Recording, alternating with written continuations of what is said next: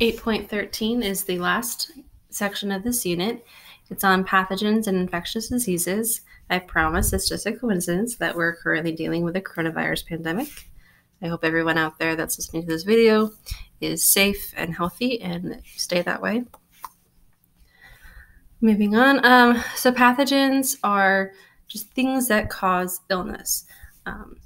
Whether it's a bacteria or a virus or parasite, prion, it's something that can transmit an illness from one organism to another. There are certain pathogens that do better in certain types of environments and with certain conditions, other ones that can appear no matter what. We are finding that with climate change, we see a shift in where certain illnesses can be found, and that's due to the changing environments.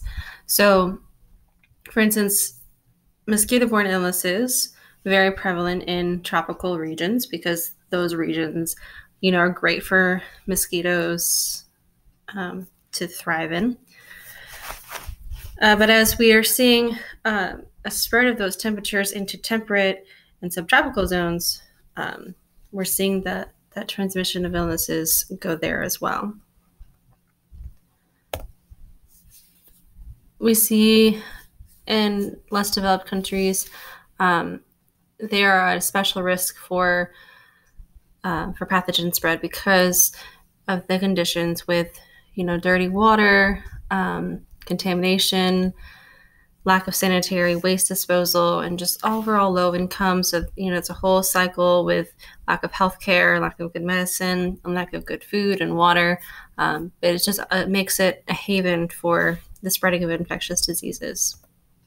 If you want to pause and take a look at this graph or map, it kind of breaks down more different countries and their susceptibility to certain illnesses based on their infrastructure. So some of the diseases you want to know about plague, which is still a thing, by the way. Plague is around, which is not as common.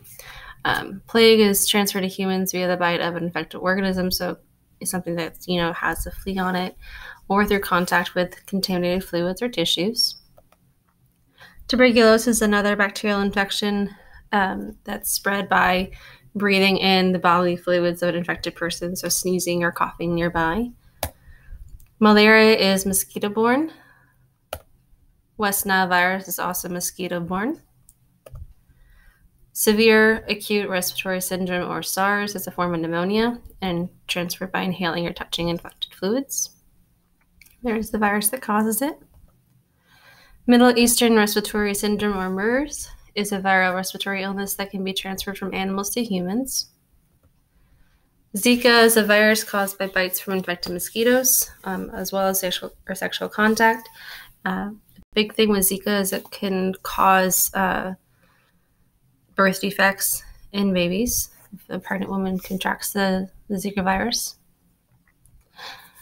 And cholera, finally, is a bacterial disease that is contracted from infected water. So you always want to make sure if you're, going someplace different that you know where that water is coming from and it's been properly treated. All right, the end.